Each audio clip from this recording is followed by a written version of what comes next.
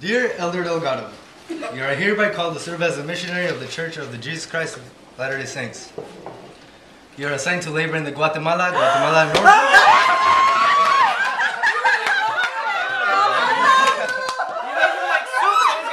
Soup 5 to 7 days a week. I told you. I told Sarah it's gonna be somewhere. I told her. It's gonna be somewhere in South or Central. It is anticipated that you will serve for 24 months. Central or South America. You should report to the Provo Missionary Training Center on Wednesday, April 6, 2011. Wow. You will prepare to preach the gospel in the Spanish language. Your assignment may be modified according to the needs of the mission president. You have been recommended as one worthy to represent the Lord as a minister of the restored gospel. You will be an official representative of the church.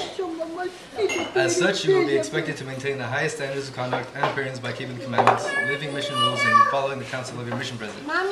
As you devote your time and attention to serving the Lord, leaving behind all of the personal affairs, the Lord will bless you with increased knowledge and testimony of the restoration and of the truths of the gospel of Jesus Christ. Your purpose will be to invite others to come into Christ by helping them receive the restored gospel through faith in Jesus Christ and His atonement, repentance, baptism, receiving the gift of the Holy Ghost, and enduring to the end. As you serve with all your heart, might, and strength, the Lord will lead you to those who are prepared to be baptized. The Lord will reward you for the goodness of your life. Greater blessings and more happiness than you have yet experienced await you as you humbly and prayerfully serve the Lord in this labor of love among His children. We place you our confidence and pray that the Lord will help you become an effective missionary.